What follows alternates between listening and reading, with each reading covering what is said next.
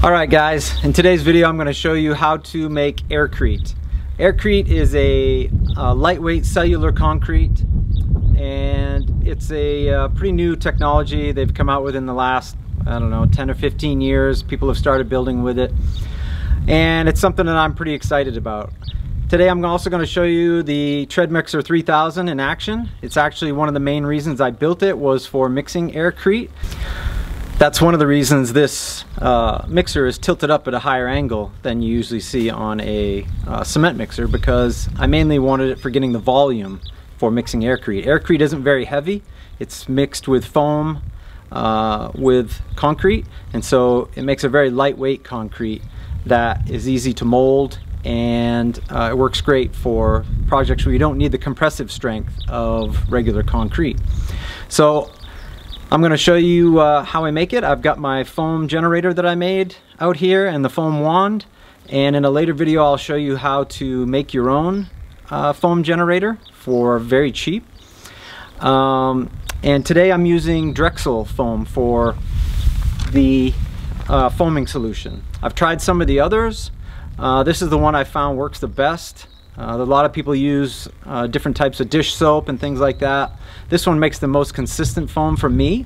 I'm actually got a couple more that I'm trying that may be even better, and if I do figure those out, I will put it in another video and show you exactly which ones they are.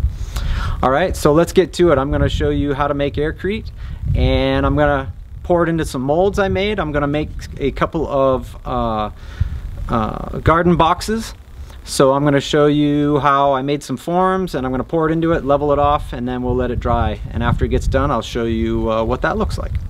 Okay? Alright, so now I've got my concrete slurry mixed up, and I'm getting ready to inject the foam from my foam generator. And you can see you want it to be well hydrated and well mixed.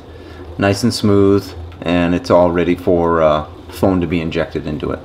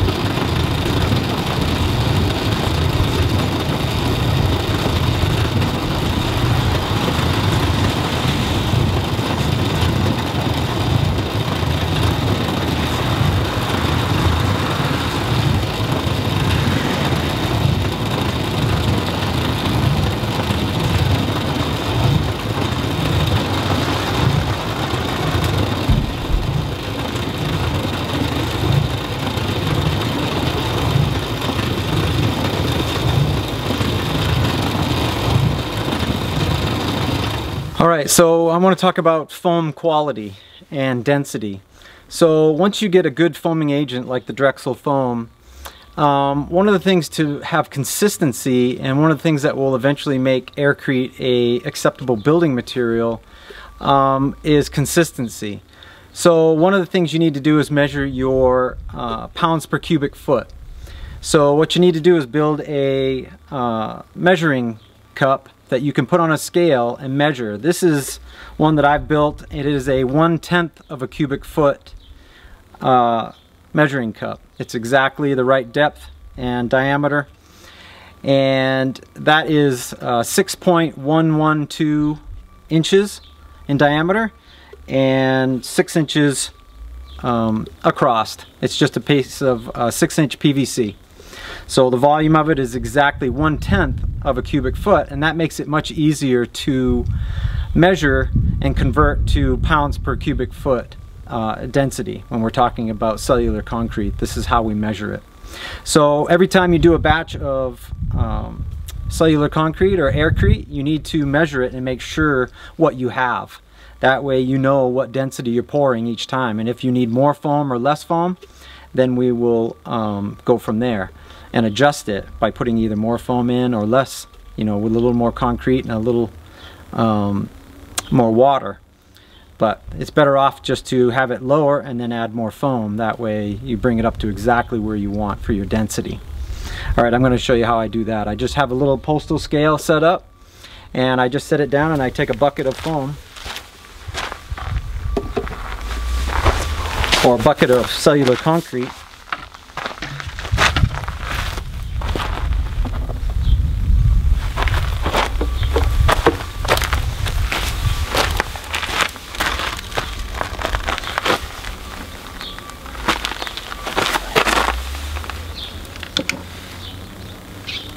Zero out the scale.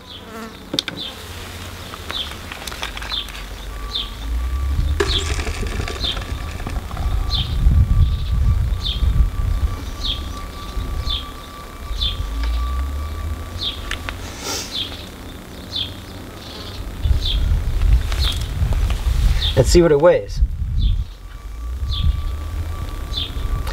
So we are 3.08 pounds. So approximately almost exactly 3 pounds. I'm a little high on the amount, so I'm just going to call it 3 pounds. So if that's 1/10 of a cubic foot, then right now we are sitting at 30 pounds per cubic foot, because this is 1/10.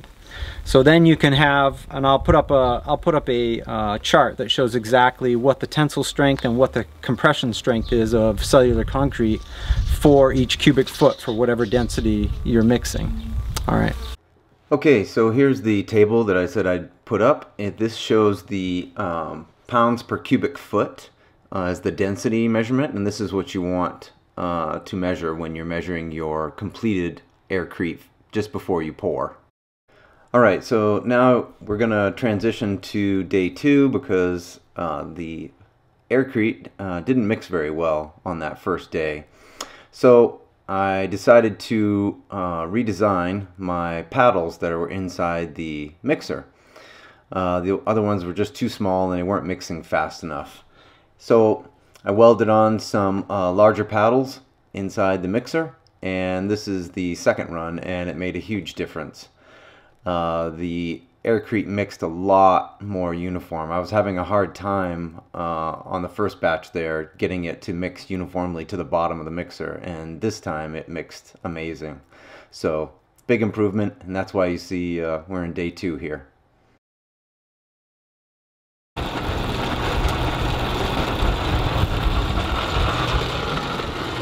Okay, so you can see if you look now at the way the aircrete's mixing with the new bigger paddles.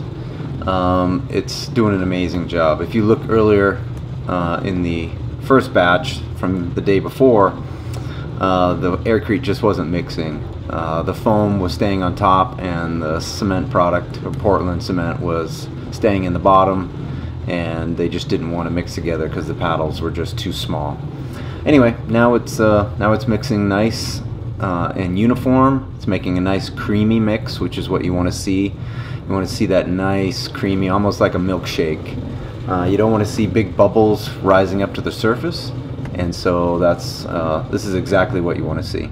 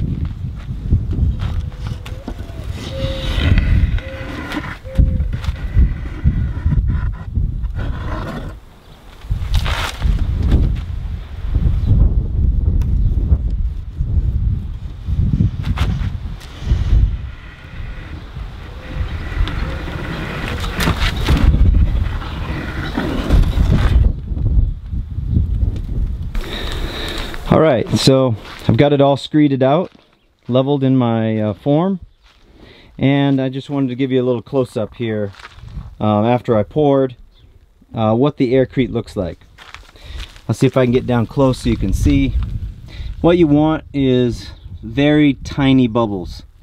If you have big bubbles rising up to the top, it means that your foam did not form and hold the way you wanted.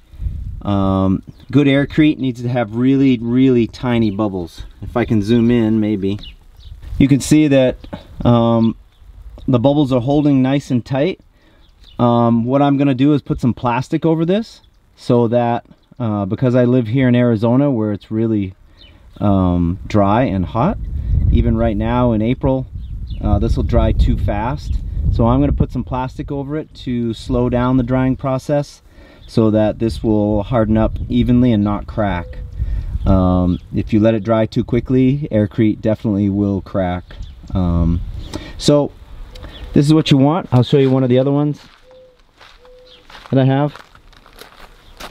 This is the other form. What you don't want to see is come out in an hour and have, you know, it be an inch down. And that's one of the reasons you want these small bubbles in the aircrete. And that's the other reason you want to use a very high quality foaming agent, is because these bubbles are very important. They need to hold until the concrete can set. And if the bubbles collapse before the concrete sets, well then, you know, you just have collapsed concrete. Plus you have larger bubbles because the small bubbles pop into larger bubbles and then they pop at the surface. But even those larger bubbles down inside make for big air pockets, which weakens the concrete. The concrete, the Portland cement, is actually what gives it strength. And if the air bubbles get too big, well then you lose all of your structural integrity. So anyway, this is what it's supposed to look like, and I'm going to cover it up with some plastic and let it dry, probably for about, usually I let it dry for 2 days, and that should be good. Alright guys, so that's it for making aircrete. This is the first, actually it's the second time I've run the Tread Mixer 3000. If you want to see the video on how I made this mixer, I'll put a link in the bottom.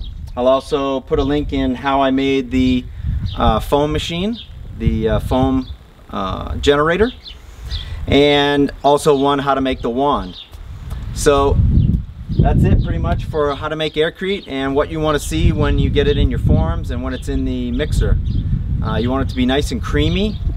You don't want a bunch of bubbles popping on the top. If you see that, then you know you're going to have some really weak aircrete. You want it to be nice and uniform. So use a good quality foaming agent and you'll make good quality aircrete for your projects. So if you like this video, go ahead and subscribe. And if you have any questions about aircrete or the generator or the mixer or anything like that, leave your comments in the comment section and I'll answer them, your questions. And I hope you learned something from this. So go ahead and subscribe if you want. I'd appreciate it. And I'll see you on the next video. Thanks guys.